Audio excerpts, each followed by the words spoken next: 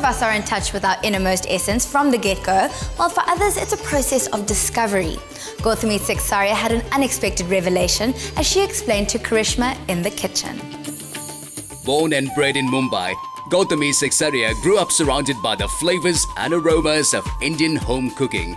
Despite this, she was not a cook by inclination, preferring to play cricket with the boys. And it was only when her desperate parents sent her on a cookery course that she discovered her interest and aptitude.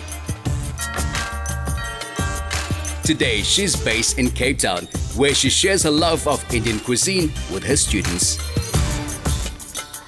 Hello! Welcome! So lovely to meet you. Come here. Welcome. Thank you. Come. Hello. We're going through here? Yes. Wow, this looks amazing. Thank you. I hope you enjoy it. I'm sure I will. Exactly how did a cooking class change your life?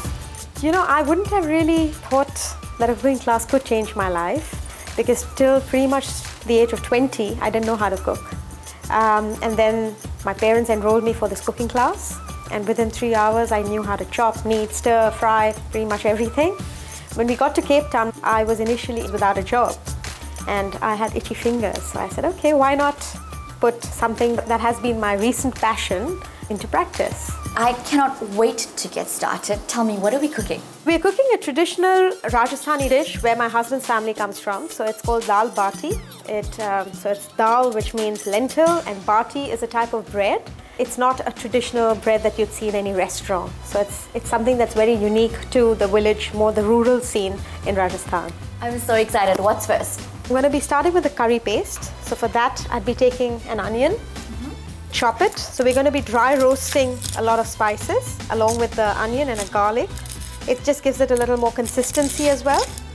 So it's more thick as opposed to a liquid or just a powder. And then we're going to take some garlic. It's not an Indian dish if there isn't garlic in it. So what's next? So these are dried Kashmiri chilies. So they're literally sun-dried. And then we just break them for the flavor, for the... How hot are they? It looks fiery, but it isn't that fiery. Because we're going to be making a pot of this paste, but you just take a teaspoon of it. And then you take the non-roasted cumin. Why the roasted and the non-roasted? The roasted is something that I put just for because it's got a nice aroma. Okay. But the non-roasted is something that we will roast. And in all these ingredients, cumins take the longest time to heat up. And once that gets hot and it gets a little brown, that's when you know that you need to turn off the flame. You don't bother looking at the chilies turning black. Nothing should be warning bells for you except the cumin. So we take a little bit of the red chili powder. We take a little bit of the coriander powder. And this one, I'm going to tell you, this is called chaat masala. This is a divine spice. It's almost addictive. Oh, my favorite. I love this one. It's my favorite. Okay, so now we're going to get to roasting the spices. Okay. Okay. So we're going to be roasting this. It's dry roast, so we don't need any oil. So you see, I've got cumin as one of the ingredients in this. When the cumin seeds are the ones that take the maximum time to heat up. And when they do heat up, they trap heat in their little bodies for the longest time. So when the cumin starts turning a little brown, that's probably when things are cooking, even though the other things may not show in terms of change of color. Tell me a bit more about dal baati. Why is it so special? It's an authentic Rajasthani dish. You wouldn't find it in restaurants. Not too many people have heard about that dish because it's very, very unique to a state and in India. It's turned brown enough, so this is when we can turn off the flame. And what we'll do is when it's this hot, we add half a teaspoon of ghee just to kind of mellow the harshness of the spice.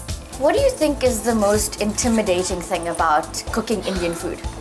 I think people come with these preconceived notions that they need to measure a lot of stuff.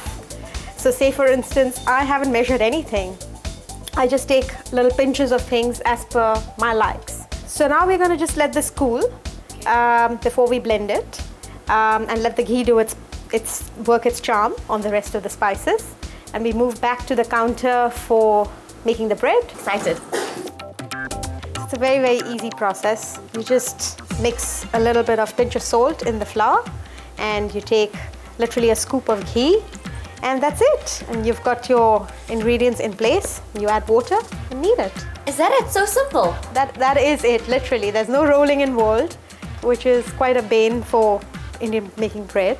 So I'm going to start kneading it by adding a little water at a time.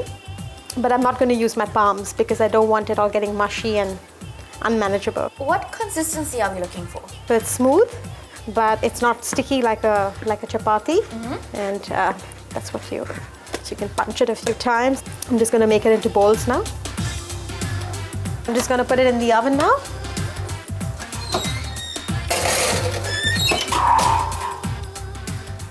So now we're going to be making the potato mash that goes with the dal and the baati. We just need to chop the onion and then add the stuff in. So this is fresh coriander, of course. It's nicely washed. I love coriander. And who doesn't? It's one of my favorite spices too. I think it's just very fresh. Everything tastes better. Everything. And now a little bit of roasted cumin. Just a mild flavor of that because it can get quite strong. And then I'm going to take lemon. To give it the authentic Rajasthani flavor, we're going to add a little bit of mustard oil. Is mustard oil used a lot in Rajasthani cooking? This is one dish where it's poured on the top as opposed to being cooked, something being cooked in it. Does that look good? It does. Do you want to try it? Of course. I'm going to have a little... I'm going to taste the salt. I think it could do with a little more salt. I think so too. I think this should be enough. Yep. Just mix it together. And now we just pop it in the refrigerator. For later. And I'll do a quick wash of the hands. I see we've got these beautiful yellow lentils here. This is obviously for the dal. Yes, it is. It's called tur dal. What I've done is you need to boil it or pressure cook it. So what I've done is I've pressure cooked it with some turmeric and some salt, and it's all ready just before you guys walked in. So let's move to that side. Finish it off. Finish it off. So we're just going to start with putting a little bit of a heaped teaspoon of ghee or clarified butter in the kadai. And now while the ghee is getting a little hot, I'm going to start putting in the curry leaves and a little bit of roasted cumin. It's half a teaspoon for the people who need to know measurements. Hing has two flavors. It highlights flavors of the spices, and second, it avoids acidity. So Indian food, especially with ghee and all the spices, can be quite acidic, and this kind of helps tone down the levels. And while it's getting brown, the reason why we add ginger garlic paste is because what happens is onions tend to brown evenly if you put a nice coat of ginger garlic paste on them. If you remember, we roasted some spices at the beginning. This is what turns out because I've blended them. You can store this in an airtight box in your refrigerator and use a spoon of it or as you like in every curry that you make. You can just add a teaspoon of dal to kind of gently introduce the flavor.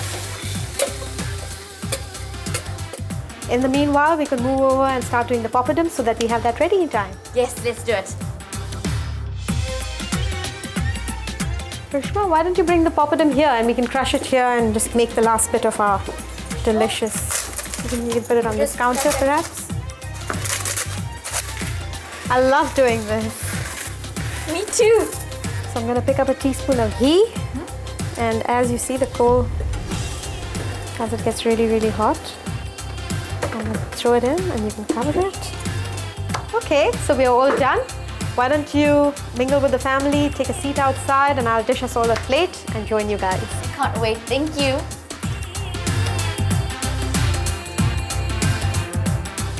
Well, I just have to say thank you so much for such an incredible afternoon. An absolute pleasure. An absolute pleasure.